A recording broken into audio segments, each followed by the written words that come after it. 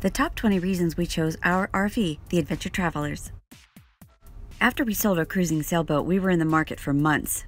Part of our exit strategy with buying an RV was that we wanted to buy something that we could rent out when we're done with our travels. And we could do that with websites like RV Share or Outdoorsy. And so we decided this Sunseeker was the best option for us.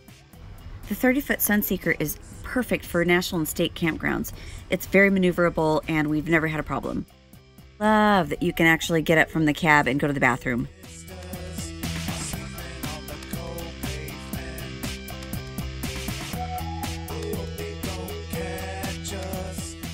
And this is what it looks like with the slides in. Lots of room.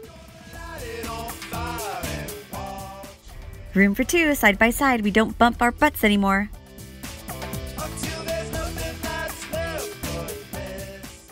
There are two slide outs, one in the living space and the other in the bedroom. When you slide it out, it makes it really comfortable, lots of room, but then when you slide it back, it's still roomy. You can still walk back and forth.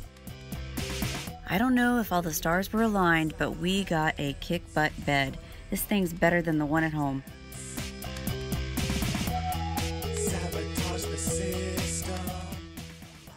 And this is why I love the trash can.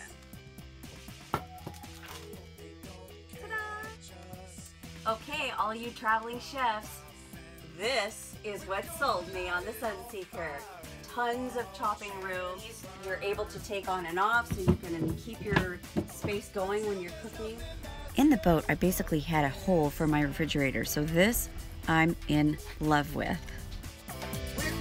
We were expecting about 5 miles to the gallon, but we actually get closer to 13 to 15. One thing I really like is that it has auto level. So you just hit this one button, auto level, and 4 jacks come down from underneath the rig and it auto levels. And then you just hit one button here to retract them all and it retracts. It's perfect. One of the things I really like about this unit is all the televisions are 12 volt. So on a fifth wheel, our friends had 3 televisions and they were all 110. So they couldn't boondock. They had to have a generator all the time. We can use our battery power for these televisions, and there's great hiding space behind each one. So we have one out here, one out there, and one in the bedroom. The rig sleeps at least 8 adults. And not that we're going to have 8 adults on board, but it's part of our exit strategy to rent this out. So it makes it perfect for families who want to rent it when we're done.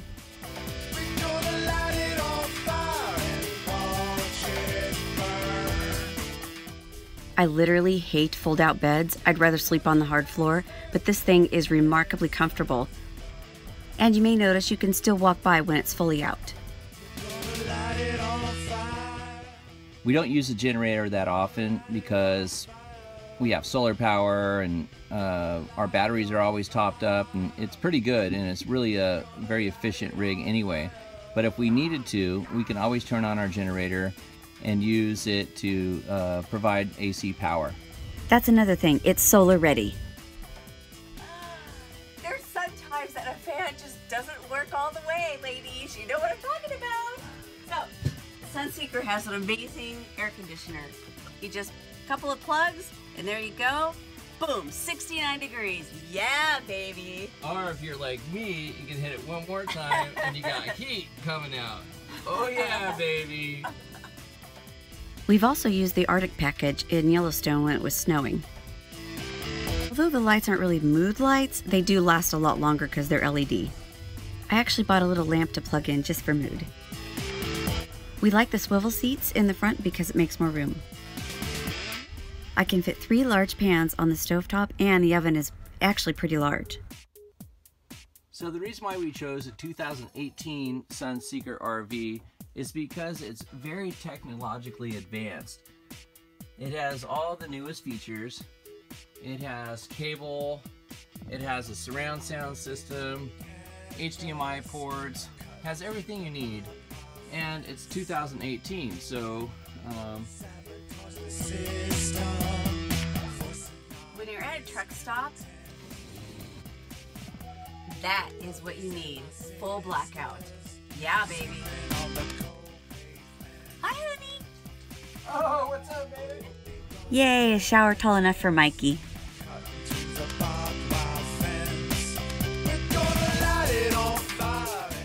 The music on this video can be found at ccmixter.org. Join our journey and subscribe to us on our YouTube channel by clicking the little green Go button. We picked out another video for you to watch up in the upper left-hand corner. See you on YouTube.